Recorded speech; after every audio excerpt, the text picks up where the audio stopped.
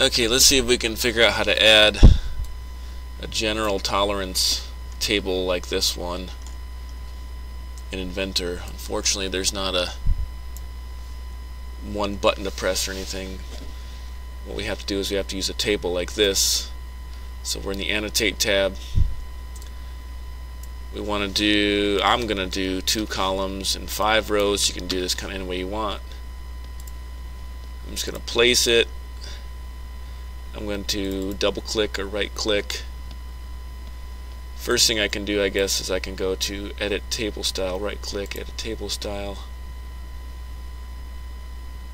And then I'm going to change the name of the table. I'm going to type in this general statement, turn the caps lock on. This is at the top of a lot of their tables unless otherwise specified. Dimensions in inches. And then I am going to click Save and Close. I'm going to stretch this just so it fits better.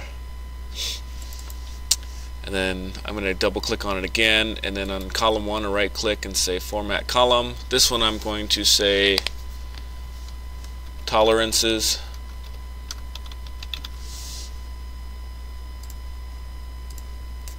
And in column 2 I'm going to leave it blank, which means I have to hit the space bar. You can't actually have it empty.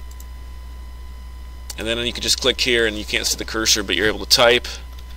Angles, I'm just going to make up numbers here, plus or minus 0.5. We assume degrees. Guess I could type degrees. And then for other decimals,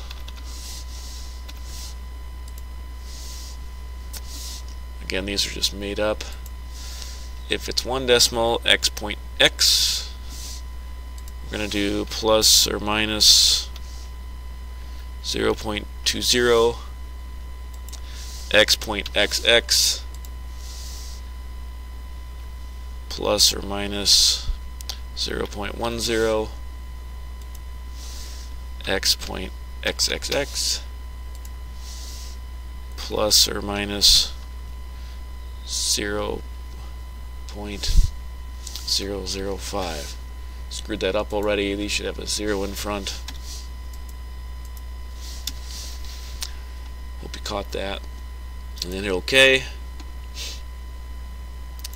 Kind of with oops, punch the microphone like a colon here.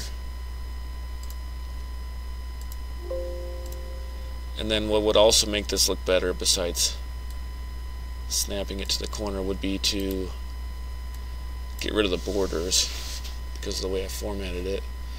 So line color, assuming you're using our Gohawk title block, which should be white, we should be able to pick white. I hope that works.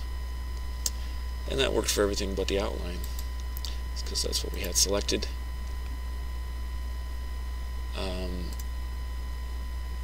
So I'm just click this button and then select white again. Not that it looked bad before. Now it's kind of overlapping a little bit. Drag it out a little bit, and that's how we do that.